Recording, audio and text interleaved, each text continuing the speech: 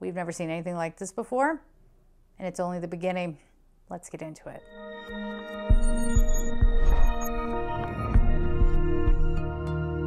Hello everybody, it's Michelle Patterson here with Angel Souls, and it's our weekly angelic message for the week beginning June 14th, 2021. So let's get into it here with our angelic message. Yes, this is for everybody. We do general readings once a week, and we start out with a general energy message, and then we get into some cards. I also do daily readings as well. We have some new subscribers here who aren't sure if this is for each sign or what have you. It's for everybody. So this week's energy and going forward, here's what's coming up. These are these deeper realizations happening for us on an individual level and worldwide. We should be prepared here, I'm hearing, for a lot of change. Ultimately, this will be very positive change. I'm hearing crackdown, but it's not coming from what we currently perceive as powers that be that are cracking down. It would be the people cracking down on systems that have, taken our rights away, or systems that have used us, or we're going to see what this looks like. But there's going to be a lot of crumbling of things that once worked. Why is that happening? We're waking up. So it has this feeling of something. I feel like there's going to be like a lot of positivity going on here. So for a lot of you watching this, the energy is good.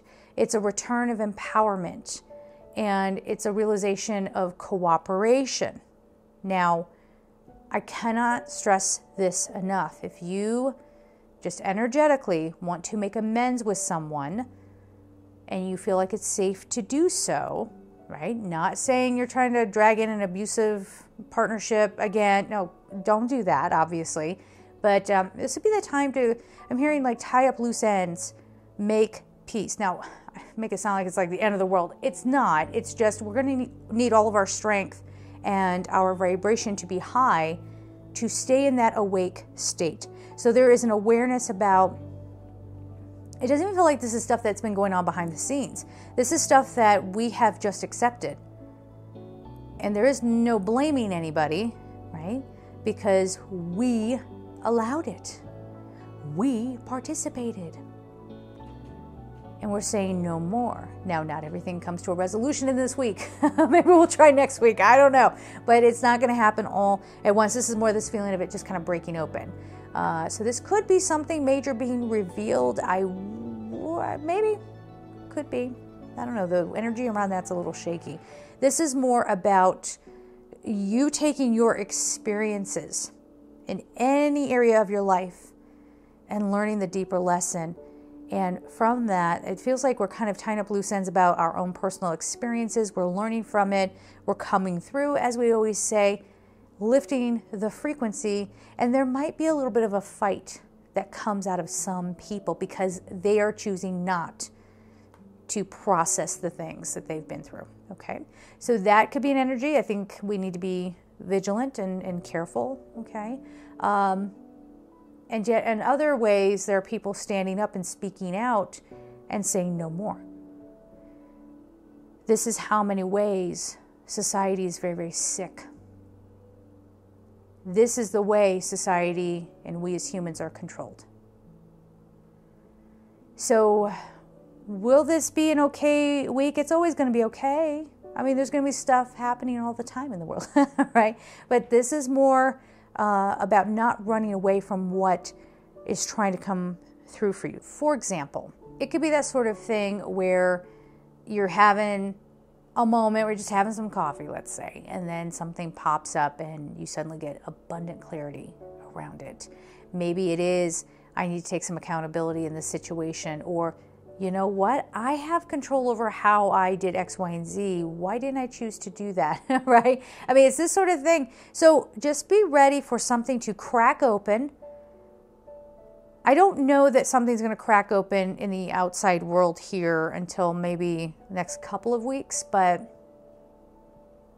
yeah, June 21st is standing out, we'll see. We'll just feel it out and see what happens. But definitely it's a time of change. It's a time of shifting. And if you're not in this, if you're not in a good space, if you're being moody, for example, right? Or you're not taking care of yourself, you're getting run down, this will be that kind of thing where you have an explosive reaction that might make it so somebody doesn't want to talk to you again.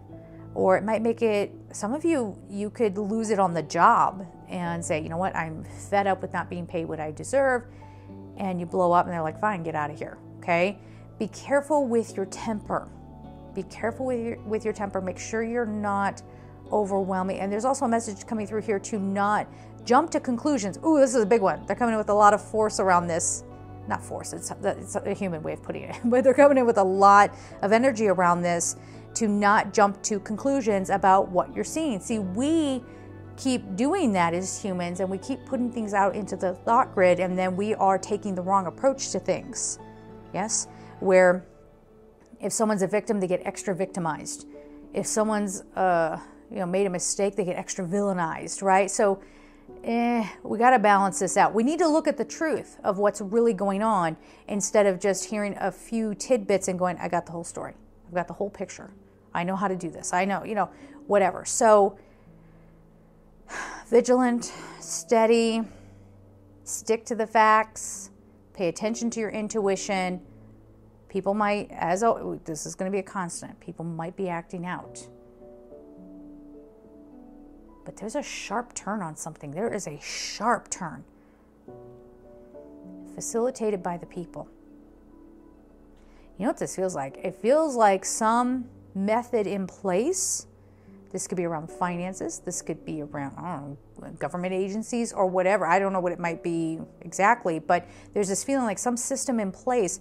We find out that things have been done not necessarily illegally, but shady. Okay, it's a little shady, and some people might start saying, especially if you live in the United States, that violates my rights. That violates, this set of instructions that we were supposed to go by. You didn't do that. It's this kind of thing. So take that message, because again, I'm saying it like in the outward world, but it could be for you personally as well. Let me feel.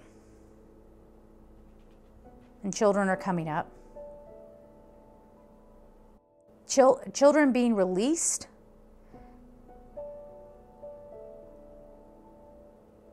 I need clarification, please.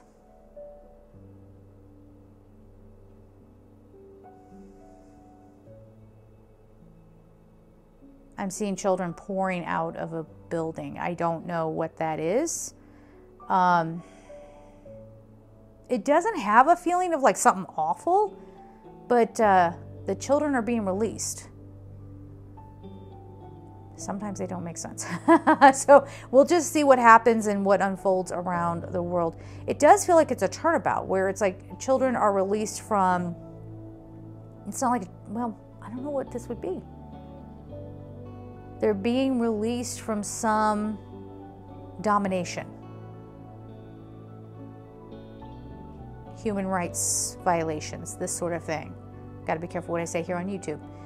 The children are going to be released.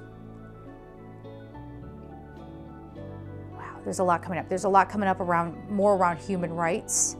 So this could be something gets unveiled. Again, it may not be quite this week, but something's coming. Something's coming where we can't help but face ourselves. And there are going to be the people who are trying to say, oh, you're all just being so sensitive. Oh, you shouldn't be. Listen, I'm not encouraging anybody to be polarized in any way. People are out there trying to go super this way or super, no, stop, right here. Let's be here with one another, okay? That's what this is about. So taking a balanced approach, not over-victimizing, not over-villainizing, and the children get released. The children get released. That might be more metaphorical, and it could be literal, but because I felt this like heightened energy around it. So that's usually an indication that this is spiritually, and I'm talking kids, like young kids, okay? So not necessarily just the indigo generation, which are now adults right behind my age, right? So, it's not that. But the kids get released from a burden and it's a spiritual burden. Okay, so there's less for them to correct. There's less for them to take on because we finally woke up and we see it, and now we're figuring out what the next best action is. Now, I will say that this is very much done in the spirit of cooperation, very much done in the spirit of love. As I've always said, if you are somebody who is manipulative, if you are very Machiavellian, your day is done. Done. Yeah, it's going to make you uncomfortable. Sure it is. Thumbs down this video. Try it. See what happens. Nothing, because I don't care. But, that it's more of us kind of not being so distracted by the people who said, no, this is how to be. No, materialism is where it's at. I mean, it's fine. I like nice things too. I like stability, hey. But we're finding that people are not listening to that and taking it as seriously as they always have. And sort of course correcting. And as people start to come here in the middle and we start finding one another again, I mean connecting in a beautiful way, we start to not take them so seriously.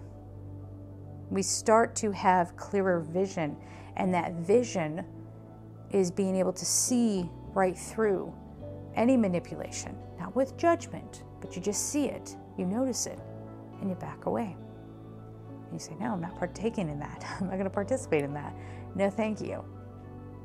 And then it starts to lose power. So I've been talking about this for pretty much the 8 years I've been doing this, that we don't feed those people. And I often talk about that because I don't want anybody else to have to go through the hard lessons I went through with certain personality types in order to learn that lesson. The awareness is enough. The awareness and you knowing to trust your intuition about things can steer you in the right direction. Listening to that intuition and saying, no, I'm going to be right here. I'm going to be balanced. No, I'm not going to get pulled this way into someone's anger. No, I'm not going to get pulled this way into someone's self-righteousness when, yeah, on the surface, this seems like a just cause. And yes, we should get out there and be working on this, but the way you're approaching it is not correct. It's not fair. It's not accurate. Okay? It's filled with judgment. And that messes everything up. It messes up the path, right? And so this is a week where we're getting some clarity around it. So it is this sort of like, it's a realization, a revelation. It might be a little irritating, or you might want to not look at it, or there could be something happening out there. There could be something happening out in the world. But then ultimately it gets us very focused. And the sense of community, it's lovely. It's really lovely. And people start rediscovering each other. Let's not be so literal about this and say, oh, well, we all get to have freedom back now. So that's how, no, it's not just that. It's very, very, very deep. I'm talking about coming together to reform, to tune out the toxic energy or toxicity so that we can move into a better future. I know that sounds all like kind of very spiritual poster kind of thing, but what I'm getting at here is that it's a deeper understanding. It's not surface level, very, very deep, and right here, right at the heart center. And it's almost as if we don't need to talk about it. We get it. All right. So let's get on to the cards. So for this week, I want to use the Archangel Michael deck for clarity and protection. And I think we are going to need a little bit of courage, strength. Yeah, this is definitely not a time to get mad and then try to get even. It's not that. It is not that. Again, there's this message here of make amends, make peace, unless you think it's going to be explosive.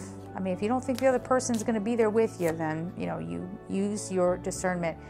And this says sense of humor. It says, thank you for helping me see the humor in this situation so I can lovingly laugh at human nature. I am willing to view my experience in a new light in order to attract love and healing energy. So, yes, you might be taking, humor and using that as a tool. But what this feels like is when we figure out whatever it is that we're about to wake up to and what we're about to figure out, it's sort of this like, okay, why have I been trapping myself like that? Why have I allowed this to go on? Or some of you who have held back on a deep conversation, you finally have it, and maybe it's not the greatest, but you come out the other side and you're like, that was so silly that I put that off for so long. You know, now I feel so much better and it's lighter and we're both better off, or we're all better off, whoever's involved in that conversation. So this is definitely take a light approach. This doesn't mean just, you know, laugh everything off necessarily, but this is saying, you know, be willing to laugh at yourself too. There could actually be moments for some of you out there where a situation is just not what you thought it was. And you're going to have a good laugh at how far off you were about it. And the other person is going to have a good laugh as well. So there's some nice energy around that too, where it's like, wait, I thought you meant, but you meant, oh my gosh, you know, like seriously, I thought you meant, it's that kind of thing. All right. So try to keep your heart light as well. Yeah, they keep saying humor is a coping mechanism. So some people might unplug and just watch funny movies. Be careful with that though, because that does become a distraction and you can get programmed that way. Make no mistake. So watch what you're doing there. Okay, so the next card we have is spend more time outdoors. So it's detoxifying. It's not getting pulled into that toxicity, okay? And not in a self-righteous way. I know. See, we all do this like a funny approach to everything. It's like, you know what? I'm not going to engage with you. You already did just by making that comment, okay? So it says, thank you for motivating me to spend more time outdoors and for helping me relax and enjoy connecting with nature. This is us getting back to basics. It's us getting back to our truest nature. This is nature is associated with Archangel Ariel, and Archangel Ariel I associate with the root chakra, which is materialism, manifestation, that sort of thing. So we are definitely going through this phase where we're starting to redefine priorities, and I think this is the fall of materialism. I'm not kidding. I know it sounds like, why? It could never happen. But I do think this is the fall of materialism, or people are at least starting to realize that love, connection, you know, mindfulness, spirituality, that's all more important. Now, what's going to end up happening, it's already been happening. You're going to start seeing a flood of people going into yoga and Reiki and, you know, all these spiritual practices, and that's wonderful. But don't forget, some are not coming to it organically. This is a message that's coming through. Let me see what the heck that means. Some are coming because it's trendy and they will fail. Some are coming because they are seeking, but they're so not willing to change. They're so not willing to listen to their intuition about, you know, reprioritizing, that they end up getting scared and just going back to the old way of living. So there's going to be some back and forth. It's not steady progress. It's like, you know, 2 steps forward, you know, 1 step back, and then going on. Okay. So this might be a little frustrating for some. It depends on your situation, but it's going to be all right. I mean, you know what you're doing, right? Sort of. I guess. We'll figure it out as we go along, I suppose. All right. Let's see what else we have here.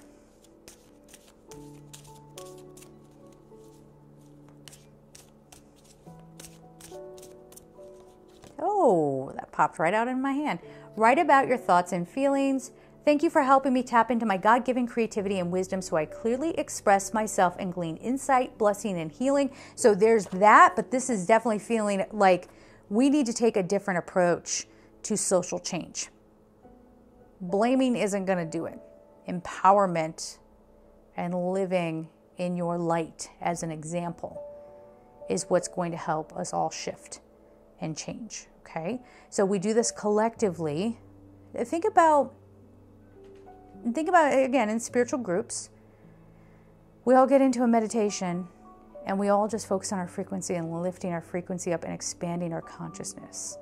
Surface level things do not hold the same weight in a moment like that. Why? Because we're disconnecting from that thought grid, that holographic reality, that narrative, whatever you want to see it as, we're unplugging from that and we are connecting soul to soul, heart to heart, soul to soul. Okay? And when we do that, that's where we're all in our power. That's where we're in our wisdom and we have the clearest sight. So I think this is saying, help me express my creativity and clearly express myself and glean insight, blessing, and healing. So this is getting to know you on a deeper level. And yes, writing is a powerful activity. Words are very powerful. And some people try to use that just for like affirmations, not just affirmations. Affirmations can be great if you're really connecting into them. But let's not just the message here is not just to get caught up on what you think you know about spirituality and all the little tricks of the trade. Okay? There's something we've never seen before coming. I feel it. Might come a little bit later, but we're going to see some inkling of it this week. Yes. Okay, so then we have you and your loved ones are safe. So if you guys are hearing this and you're like, this sounds scary. What is going on?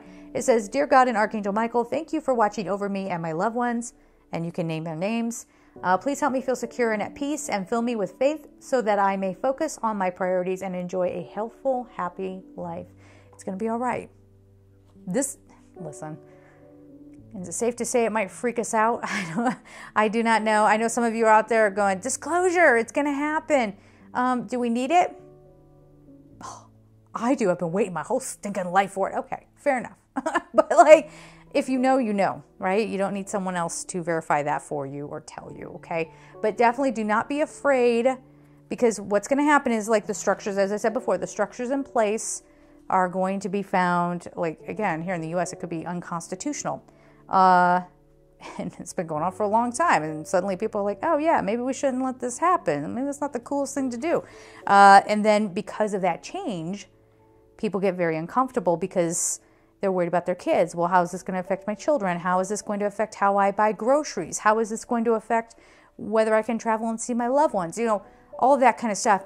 And they're saying you will not be left, as you would say, high and dry. We will not take anything away. It's not the angels taking it away, but it's they're trying to make us understand, the universe, collective universe, would not take anything away without giving us something to replace it with. I want to shuffle this for a second. Give me just a moment here.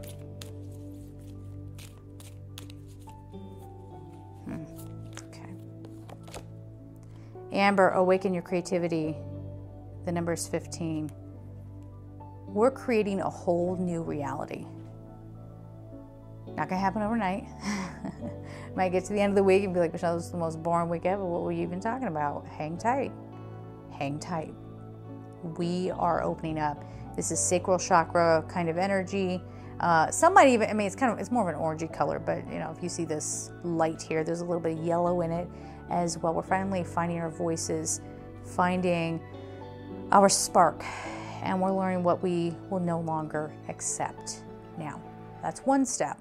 The next step is to take accountability for how we have not served ourselves, how we have not served one another, how we have tried to hide behind blame and shaming others and judgment and all of these types of things. And now it's more about, again, coming back together. There's a beautiful message here of coming back together. Make peace. Make peace with those that you care about. Or conversely, if you are in a situation where something's been hanging over your head and you just know you need to let go of it, it's just time to let go. Then do it. Do all the energy clearing if you need to. So this could be if you have tried to, make nice with someone for the longest time and their pride is getting in the way. They're only thinking of themselves and you're just hurting and you're just draining your energy over that situation. Take care of you. Clear that away. This is the time. This is the time. You need to be present for you so that you can respond in a way that it's not going to be coming from fear, where you're going to be in your wisdom and very stable. And then we can move forward. And we move forward together. All right? So we're going to leave it there. I'm sending you all so much love and take care. Bye-bye.